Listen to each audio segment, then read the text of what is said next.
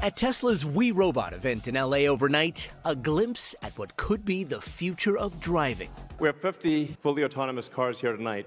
CEO Elon Musk unveiling what he says is the company's first fully self-driving robotaxi.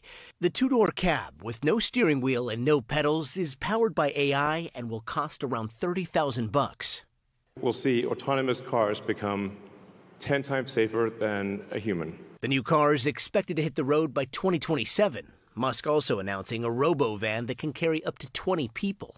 The future should look like the future. Now, can you imagine going down the streets and you see this coming towards you? And that wasn't all. So you can have your own personal R2-D2 C3PO. Check out Tesla humanoid robot Optimus. It can do anything you want. So it can be a teacher, babysit your kids, it can walk your dog, mow your lawn. It's the first product launch for Tesla since the Cybertruck was announced with a bang in 2019. Oh my God.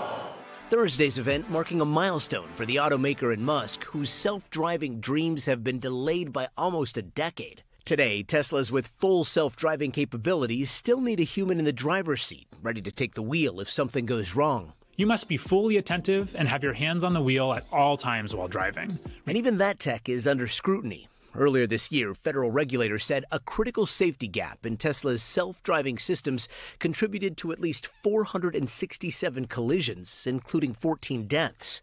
Now Tesla's taxi is veering the company into a lane with stiff competition. It's just me and the steering wheel here. Google's Waymo cars have now logged more than 22 million driverless miles across 4 cities. But Tesla already has the highest-selling EV in the world. Let's get the party started. And with its new ride, the company could go into overdrive. And guys, there's still a couple of big questions. The first, whether the robotaxis will be made in time. New Tesla models kind of have a track record of a lot of delays and changes. And then once the Cybercab is ready to go, regulators still need to give it the green light. So at this point, all dates, including for Optimus there, seem to be optimistic. Hey, thanks for watching. Don't miss the Today Show every weekday at 11 a.m. Eastern, 8 Pacific on our streaming channel, Today All Day. To watch, head to today.com/allday or click the link right here.